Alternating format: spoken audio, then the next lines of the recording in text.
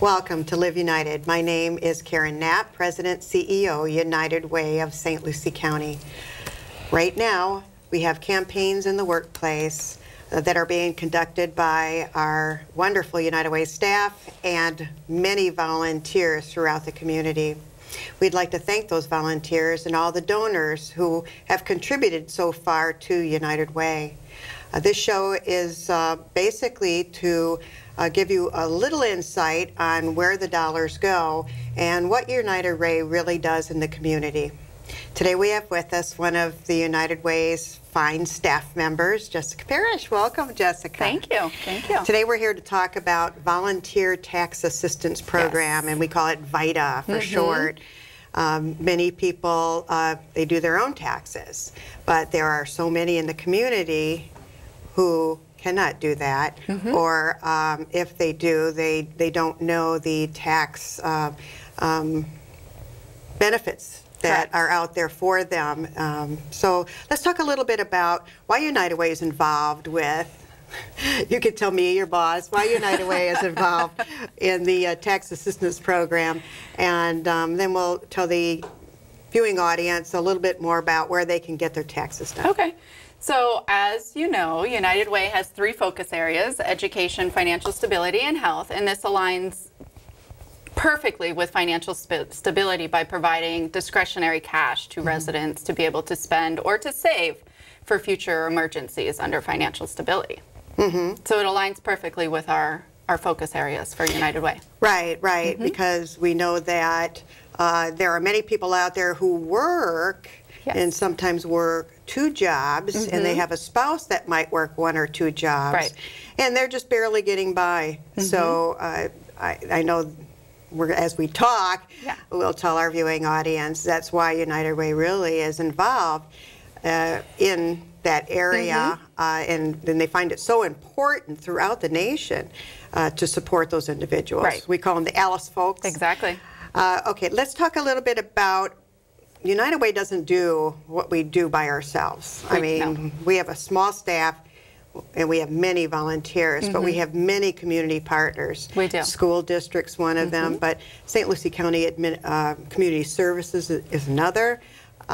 So let's talk about the partners that are involved in this tax assistance programs with United Way. As a collaborative, there are several different partners working on the VITA program. We have the City of Port St. Lucie, Mustard Seed Ministries, of course, St. Lucie County Community Services, Indian River State College, many different partners working together. AARP also has VITA sites throughout the community as well. So together, we're pulling together all of our resources to put this program forward. And I know one of the things that's very important is recruiting volunteers. Now, I know recently we had quite a bit of support from FPUA, who put notices in the bills, so people were made aware of the services. Let's talk about some of the sites that are available and some of the volunteers that you encounter as well. Yep, so we have been recruiting volunteers for many different positions at the VITA sites. So you don't necessarily have to volunteer to prepare taxes if you're not comfortable. We do accept greeters, so we need greeters on the site to take in information from the people that are showing up and passing it on to the preparers as it comes. Of course, we need preparers. Basic level preparers. It doesn't have to be rocket science. If you do it at home, you're more than capable of preparing it in these sites. And then we also are recruiting for advanced tax preparers. Those are the ones that we can look at to run a site for us through the tax season. There are several training opportunities. All of our tax preparers are trained by the IRS. They do go through an IRS certified training. So they're not just pulled off the street to prepare taxes for the residents. They are certified by the IRS through the training process. But this upcoming tax season, we have 5 different sites that'll be opening, and they all open that first week in February on different dates. But we have Mustard Seed Ministries has a site in their Fort Pierce thrift store. Mustard Seed also has a site in their Port St. Lucie thrift store. We have a site at the Port St. Lucie Community Center right there on Oroso and Port St. Lucie Boulevard. United Against Poverty has a site. They're located on the corner of Orange Avenue and 25th Street. And then Indian River State College has a site that's manned actually by accounting students for the tax season. And with all the changes in the tax laws, and especially one coming up soon, let's talk about how our tax preparers are trained. And that training is coming up next week, right? The actual in-person training is this week. This week. Okay. Yeah, this week. IRS is here in town training all of our volunteers. It's a rigorous training, 5 days, 9 a.m. to 1 p.m. straight on taxes. So they're getting a pretty hefty training, and then they have an exam that they have to pass on Friday in order to be a preparer on site. There's also the option for those that cannot make the in-person class to do an online training. That we're holding a training on how to access and utilize the online system called Link and Learn on January 16th at Port St. Lucie, the St. Lucie County Community Services Office. So we have several different options, and that also requires an exam at the end to pass for certification. Let's talk about who's eligible for assistance. Yep, so anybody in the community that makes less than $54,000 a year as a household is eligible for assistance through this tax program. And how many of those people are really? That's a majority of our population. Yes, it is. It is quite a bit, and those are individuals and families. Correct. So, yep. When they do come to the site, what do they bring with them? So there's several documents that they will have to bring, and depending on their tax case, it could vary on the documents that need to be brought. But just basically, you need your proof of ID, so your driver's license or ID card. So security cards for you and your family, your tax statements from your employer if you are employed, or any other statements that you may have. Your bank account number, so they do e-file and it's automatically transferred into your bank account, so you will need your bank account and your routing number and that type of information. So depending if your case is different, if you own a house, you'll need to bring certain documents as compared to if you rent, things like that. So it's also case by case, but they can all call 211 to get information on sites, locations, operations, and then also what to bring to the sites with them. So when can you go to a site and get your taxes done? All of our sites open the first week in February, so the earliest one that opens will be the one at Indian River State College. They actually open February 1st. Mustard Seed in Fort Pierce will open February 6th. Mustard Seed in Port St. Lucie is February 5th. Port St. Lucie Community Center is February 5th as well, and then United Against Poverty actually opens on February 10th. So do they call for an appointment, or do they just come in? They just wait come their and turn, walk first in. come, first serve? Yes. Yep, that's why our greeter position is so imperative, because it is walk-ins only.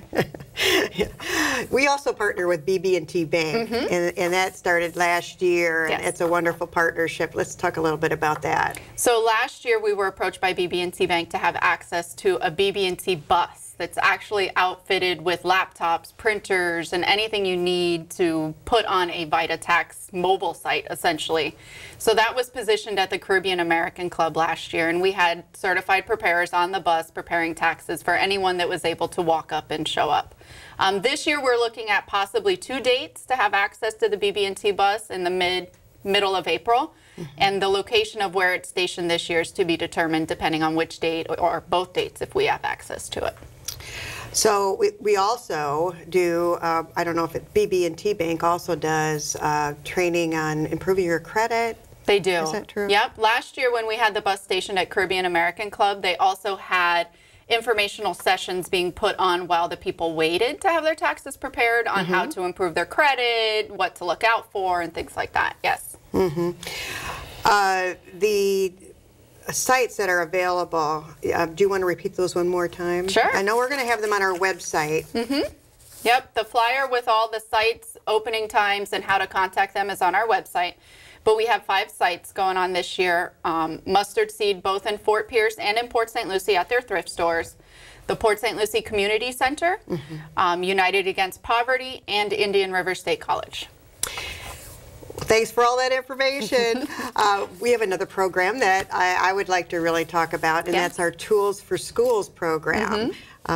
United Way funds many programs, but we also run programs as well, and we do a lot of initiatives and collaboratives in the community. So this is one of the United Way programs. It used to be called School Supplies, but now we're calling it Tools for Schools. And how many kids have we supplied with school supplies the first day of school? How many kids? So the program's been in existence about 21, 22 years, and over that time span, it's been about 65,000 students receive school supplies for the first day of school. And that's thanks to the generosity of all the people who gave money to United Way and supplies. There are going to be opportunities for people to give this year as well. Yes. Let's talk about how they can help. Yep, so we also, during the summer, come about May to July, we conduct drives within organizations. So certain organizations will reach out to sponsor a drive within their business or community also. And then we also have our Stuff the Bus event, which is usually the third week in July, where we're out at all the different Walmarts collecting supplies and passing out lists of items that are needed for the students within the school year. So there are several opportunities to donate supplies. Right, and also Publix, who's a great partner to United Way. Yes. They also do a drive at the register. They do. It's called Cool Tools for Schools, where they collect money to purchase school supplies for the program, and we are one of the recipients of all those supplies. And how many pallets did we receive? I mean, over the past 2 years, how many pallets? Over the past 2 years, we've received 100 pallets. From Publix due to that drive specifically, yes. Well, so they're a huge sponsor. And how does a family find out if they're eligible for this program? So I know you have something new coming up. We do. So right now we're looking at piloting an online teacher store where teachers can go on and personally select the supplies that are needed for their classrooms. So if a student is in the classroom and they're missing necessary items like crayons and pencils, the teacher is capable of providing that to them without taking the money out of their own pocket. So right then and there in the classroom, the teacher will be able to see who needs access to certain supplies and be able to provide it to them. Typically, the parent can contact the guidance department, and the guidance counselors will reach out to us for support on school supplies as well. And we have a partnership with the Education Foundation? Yes, we do. Education Foundation is our partner in this new pilot project of a teacher resource store. So it's going to be very exciting. We start the pilot actually this week. We start training the pilot schools on the online system, what it looks like, and how to access everything. And so then what's your vision for the future with this? I would love to get a physical retail store where teachers can actually come in and shop for the supplies at no cost to them. So we're looking for free space somewhere, right? Yes, of course. Yes. Well, I want to thank you for all that you do for United Way. Thank you. And it was nice visiting with you right now. We're going to take a quick break and be right back. Take my hand and start a brand new day. And together as one we'll start to see some change. Underneath everything we are, underneath everything we do, we are all people. Connected, interdependent, united. And when we reach out a hand to one, we can influence the condition of all.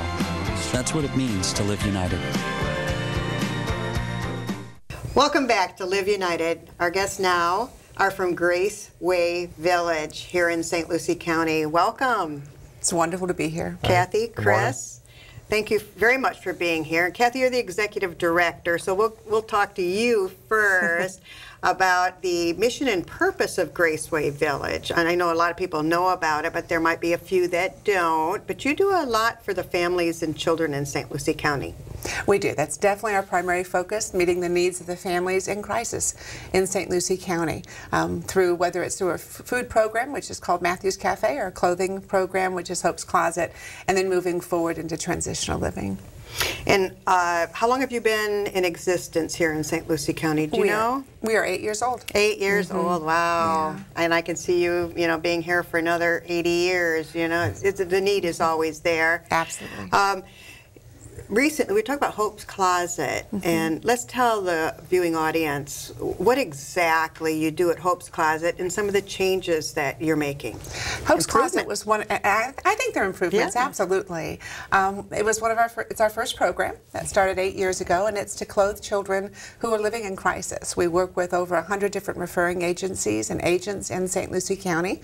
When a child's in need of clothing and the finances just are not there without putting the family at a very difficult position of choices, they can come in. They can get a voucher from a referring agent, and they can come in and shop, and each child leaves with 14 to 18 very nice items. They're definitely school appropriate.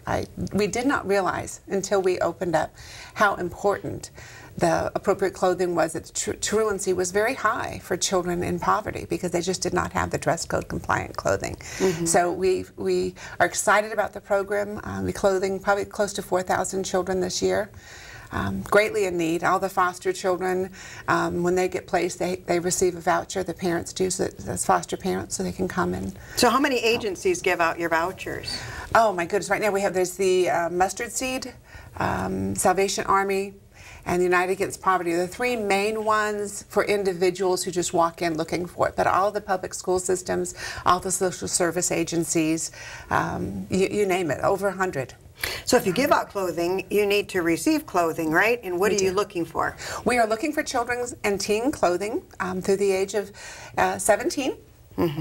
We have an abundance at this point in time, except for we're very short of boys. Boys' clothing are very difficult. Like. They're really hard on their clothes. We also need skinny jeans for girls. We have a lot of jeans, but we cannot give them away to the teenage girls because it's just to them, it labels them as poor. They won't even touch it. So we're desperate for skinny jeans and shoes for all children and teens as well. You know, and there's such a demand on children throughout the day, wherever they are involved, to look appropriate. And so I really don't blame them. So that's really nice. Many times, you know, families, the kids outgrow their jeans or whatever, and so this would be a great opportunity to give them and make the most use out of the money you spend, right? Absolutely. Very expensive. What are the changes that you're now having at Hope's Closet? Well, the first change we implemented at the beginning of 2017, and that was when the family comes in for the first visit, it's wonderful. There's no expectations or requirements, but to come back, they need to attend. At that point, it was 2 workshops in a 6-month period before they could come shop again. And the workshops we've coordinated with all the different nonprofits in our area. These workshops constitute an hour of their time. They all have to do with life-building skills. Our goal is to just help motivate them to grow in their life skills, to help them step out of the situation that they're in. And so we're real excited about that. To assist them, we've also partnered with Parent Academy, as well as we have a number of professionals who come in on Wednesdays, and they host workshops right on site. Yeah, I saw that. I saw your advertisement. You know, you're partnering with Parent Academy. What is that? What's the topic there? Those have to do with parenting skills and tutoring skills for children with their education. And we have financial workshops as well from a recently retired individual from Seacoast Bank that have been well received. And then they can stay for free lunch, and quite often they can then shop immediately once they make that requirement. The other most recent change just occurred this January, and that is instead of coming every 6 months, they now can come every 4 months instead of every 6 months. And so we've changed the requirement. So it's 1 workshop in a 4-month period. It's a very easy one to make, while at the same time growing them as they are blessed with some additional clothing that they need. Right, and they can find out where there are other resources in the community as well, right? Absolutely. There's a large list online as well as we give to them every time. And then on top of that, we've increased our hours. It was 10 to 5, and now it's 10 to 5:30, and it seems like a very small change. But the reason we made that change is it's very difficult for teenagers to get in. By the time the buses drop them off, they have to basically be at our facility at Hope's Closet by 4:15 in order to have the time to shop. And they just have not been able to do that. So we want to make it as accessible as possible for the teens, because for some reason they just do not like what their mothers choose for them.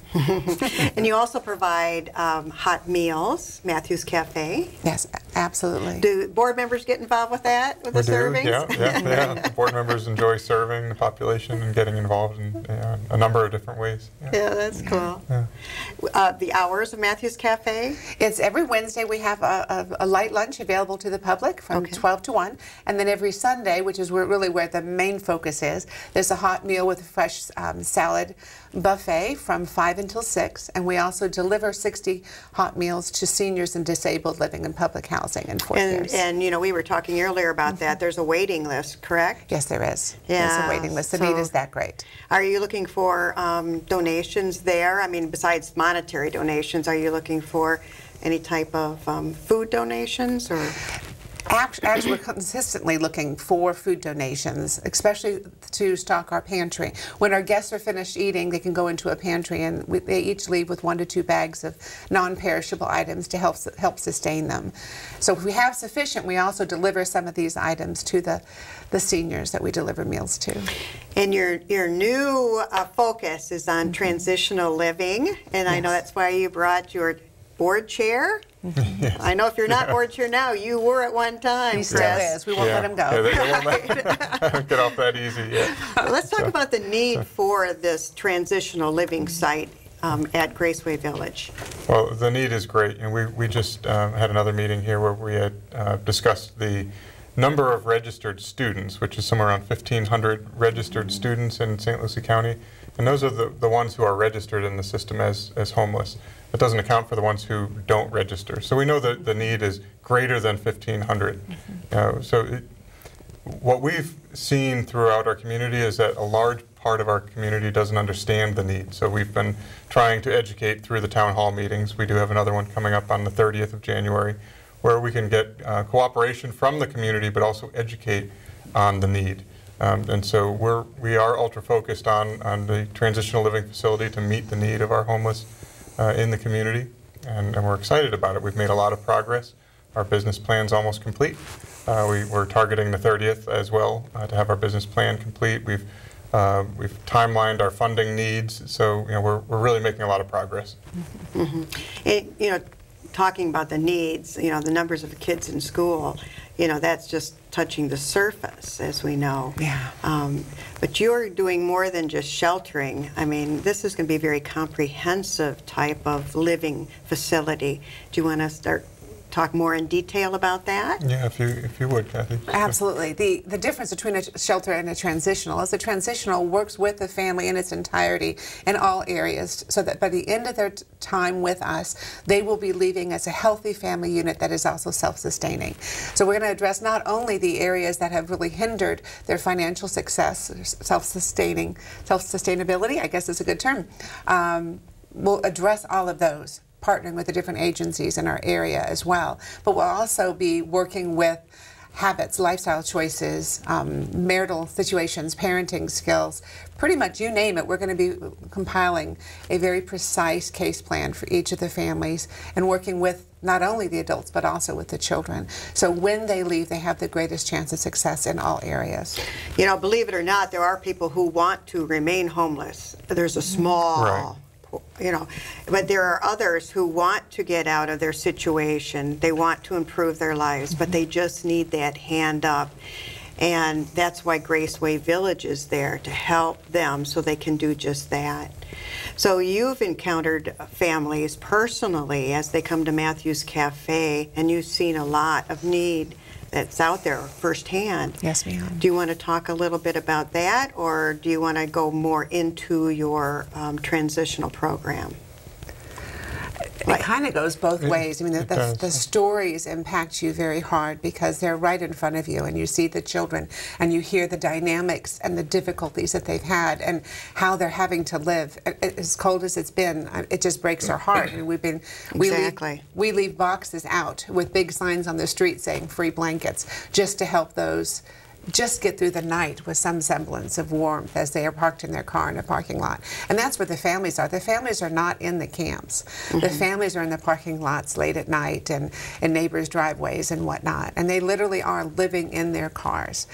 We see them every day. And as you get going with this project, at the beginning, you're going to need monetary donations. And so one of the reasons why I know that you're preparing the business plan is so some of those donors, small or large, that's right, will focus on, and actually, there are many people out there who say, this is what I want to focus on, but and then when they see you and your plans and, you know, how important it is to our community, they're going to be very interested in that. So you're always looking for those individuals, right? That's absolutely. Right. And in order to really sustain your programs you have now, you have fundraisers. You have a fundraiser coming up in February? We do. It's the Butterfly Kisses, and I believe it's our fourth, possibly our fifth year with the father-daughter dance at the beautiful Pelican Yacht Club.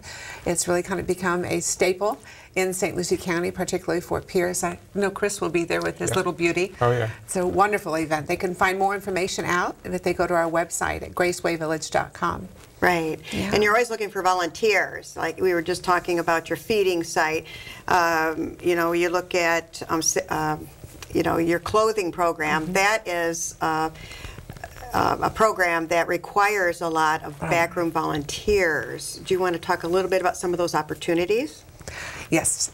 In the clothing program, our sorting room, because of the generosity of our wonderful community, our sorting room is in dire need of groups to come in and sort through it. And when could they do that? They can come any Wednesday between 9:30 and 5 o'clock. Any Wednesday. Any Wednesday. What That's about all when these we're teenage open. kids who need volunteer time? They can give us a call and we will make specific hours just for them. Make sure that we have somebody in the office who they can put on some music and sort with some friends. At what age do you begin or allow volunteers? In the clothing section, they can come in at 13. They can come a little bit younger if they have their mom. Otherwise, they need to be 13 to come on their own. Oh, so 13, they don't need a parent. Not for their sorting. Yeah, I think Absolutely that's, not. you know, I should bring out more with our funded partners, the opportunities for volunteering for teenagers, because as you know, they're really focusing on that in the high schools. And so It's very much. we can help them out, right? We can help them out in so many. We get a lot of phone calls, actually, and we utilize, actually, the majority of our teen volunteers tend to work in the food Matthews Café area because it's convenient. It's on a Sunday. It's not during school hours and whatnot. And it's really good for these teenagers to come in and serve. Right. You mentioned town hall meeting. There's one more. Well, there's the next one. next I shouldn't one, say one yeah. more. That's The right. next one coming right. up is when? It'll be Tuesday, January 30th. Is it 6 p.m.? At 6:30 p.m. 6:30. And at Graceway Village, which is 1780 Hartman Road in Fort Pierce. It's open to the community. What I'm very, very clear in saying, this is not Graceway Village's problem. This is St. Lucie County's problem. Right. And so we need the community to come together and find out about it and ask us questions and offer their investment of time and skills and resources and knowledge, because we can do this. And as you have a community. website, right? We do have a website. Again, it's gracewayvillage.com. Right. So anything else? We have 1 minute left. Is there anything else we might have forgot or just... Well, you know, one of the things that I'm coordinating starting off in 2018 is we're going to start doing home gatherings. And what I'm saying by that is if you're interested in this and you want to host a gathering of your friends at your home, I will come and I will present all that we offer, and particularly the transitional as well, to give them a chance to ask their questions and become, in a smaller environment, more vested in it, and join us in this as a So community instead of, care or partner. maybe along with the Tupperware party, they could have Kathy, right? That's right, No, I think it's a great idea. I think that's some things that are already going on, and you can step in and share. And there are many women out there who are looking, everyone's looking for places to volunteer. So pretty ingenious there, Kathy. Thank you so much. I want to thank you both for joining us. I Thank know we you. had a short time and there's more, so we encourage everyone to go to your town hall meeting, right? Absolutely. And so we want to thank you for joining us, and if you want to learn more about United Way funded partners, just go to our website or call us at 464-5300.